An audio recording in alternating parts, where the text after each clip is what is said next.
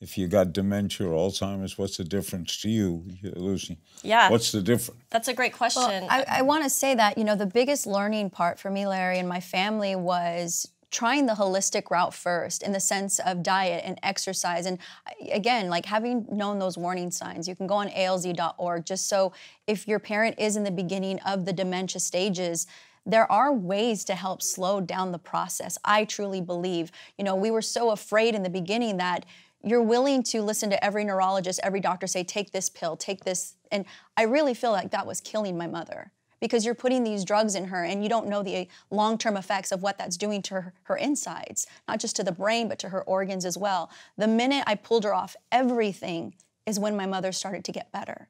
She got better. She got better. As far as her functionality, and as far as her speech. And I felt that a lot of times we're just kind of putting Band-Aids, and she was more of a zombie when she was on all these different, my mom never even took aspirin when I was growing up, she was very old school in her remedies. So to all of a sudden be infiltrating her body with these chemicals was very hard on her. It was rough.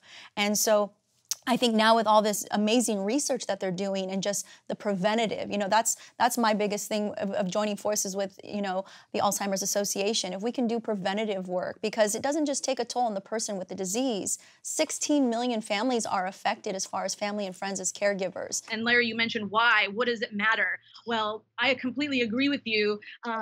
It's really important, though, that we diagnose what kind of dementia, because there are reversible ones. There are dementia-like conditions. I can tell you how many times I see a patient and I do lab work and their vitamin B12 is so low.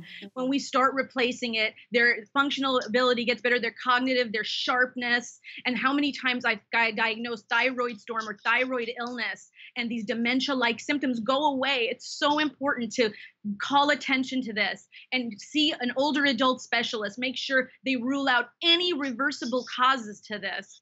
And if it is truly an Alzheimer's or non-reversible dementia, then let's enroll early in these trials so we get some more data, because that's how we practice now, is with that data.